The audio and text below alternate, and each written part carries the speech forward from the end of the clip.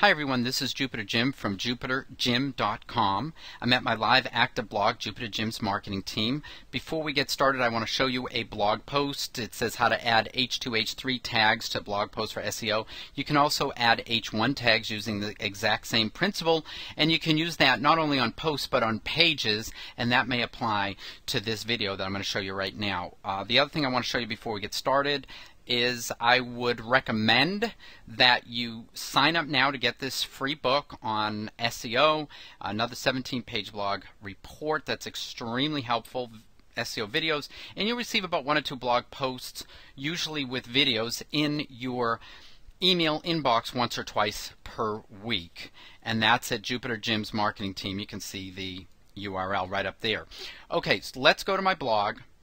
I'm at my demonstration blog. It's called Jim's Max GXL Marketing Team. And what I'm going to show you how to do is remove the titles on certain pages. Not every page, just certain page. So we're at the vacations page. And you can see right now it says vacations in Florida. I got a certain size font and everything.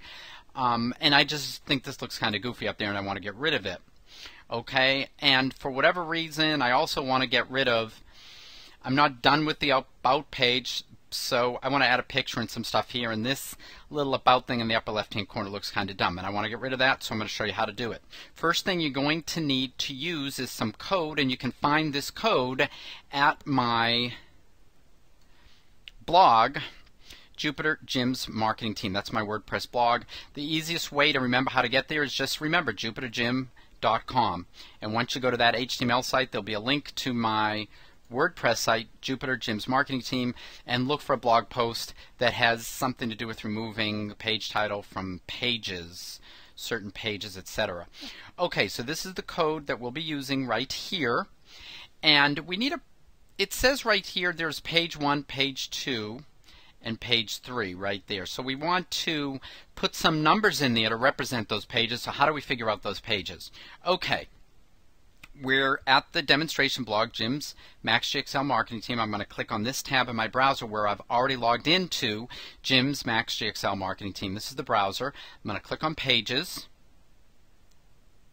Okay, now for the About page right here, I'm going to mouse over that. And when I mouse over that, if you will look way down here on the left-hand corner of your browser, okay, you're going to see a URL with a number. Let me show you and then I'll highlight it. So just mouse over the page and the last number to the right, the last number on the right hand side, right there, the number is 2.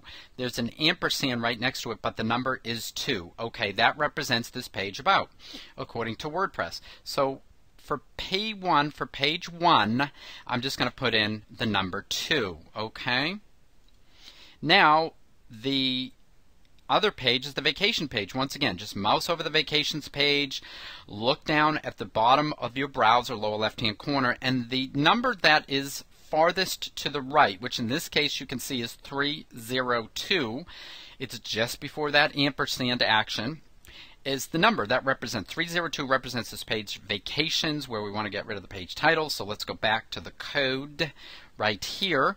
And for P2, I think it was 302. I hope I got that right. We don't want to do a third page, so we're going to just delete that. Now, if you say you just wanted to take the, well, let's get rid of that last comma too. Let's just say, so this is going to remove the title of 2 pages for the Thesis theme in WordPress. If you just wanted to do 1 page, you would just delete that, and that's all you would do. We want to do 2, so I'm putting the 2 back in there. There is a little bit more elegant way to do it for 1 page, so you don't have to use this array variable thing, but the other way is to, like I said, just put 1 number in, and it seems to work fine for me. Okay, so we're going to go here. We're going to highlight this. Like I said, this code is going to be on my blog in a blog post. Control-C to copy, Command-C if you're on a Mac. That's just copying it. We're back in the dashboard. Go to Thesis, go to Custom File Editor. Custom, that brings us, there it is, Thesis Custom File Editor, Custom CSS. That's not what we want to work with. We want to work with Custom Functions.php.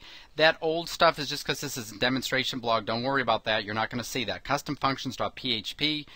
Click Edit, selected file, you get this very scary pop-up menu, this yellow, I should say, sign or whatever.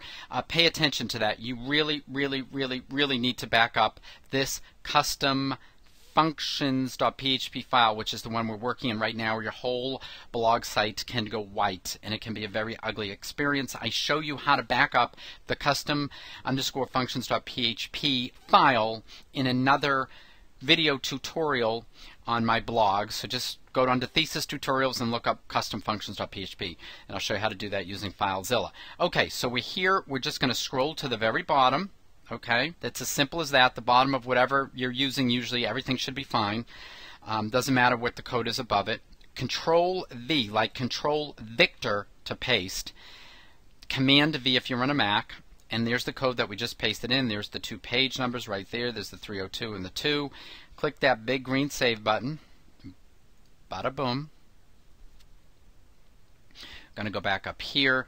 Let's go to the About page. Let's go back there, or just hit refresh, and you can see the About in the title is gone. It was just right above that text. It's now gone. Let's go to Vacations. We're on Vacations. You can see that up here. Okay, so I'm going to scroll down. Vacations in Florida. I got rid of the title. That's really all there is to it. If you like it, click the like button, leave a comment on YouTube or my blog. Share with friends, family, and loved ones on Facebook, Twitter, StumbleUpon, LinkedIn. Take care. Have a great day, and hope to hear from you soon. Bye-bye.